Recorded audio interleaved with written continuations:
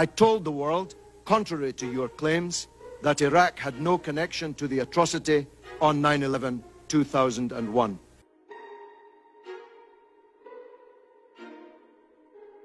It's a proven fact that these forged documents existed and were being circulated amongst right-wing newspapers in Baghdad and around the world in the immediate aftermath of the fall of the Iraqi regime. Now, Senator, I gave my heart and soul to oppose the policy that you promoted.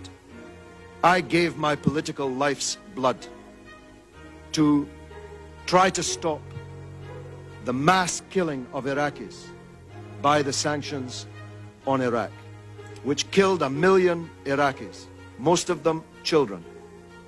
Most of them died before they even knew that they were Iraqis, but they died for no other reason other than that they were Iraqis, with the misfortune to be born at that time.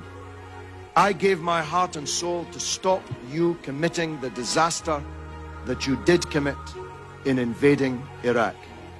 And I told the world that your case for the war was a pack of lies. I told the world that Iraq, contrary to your claims, did not have weapons of mass destruction. I told the world, contrary to your claims, that Iraq had no connection to Al-Qaeda. I told the world, contrary to your claims, that Iraq had no connection to the atrocity on 9/11/2001. I told the world, contrary to your claims, that the Iraqi people would resist a British and American invasion of their country, and that the fall of Baghdad would not be the beginning of the end, but merely the end of the beginning. Senator, in everything I said about Iraq, I turned out to be right, and you turned out to be wrong. And 100,000 people have paid with their lives.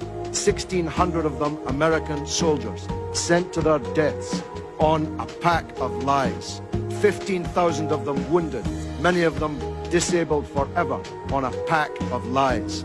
If the world had listened to Kofi Annan, whose dismissal you demanded, if the world had listened to President Chirac, who you want to paint as some kind of corrupt traitor, if the world had listened to me and the anti-war movement in Britain, we would not be in the disaster that we're in today.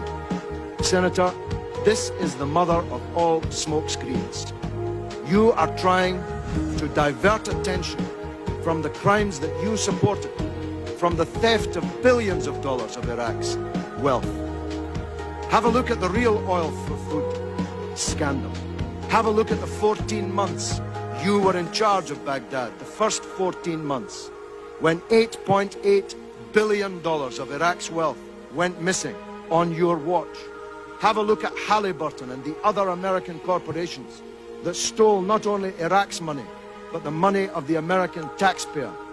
Have a look at the oil that you didn't even meter, that you were shipping out of the country and selling, the proceeds of which went who knows where.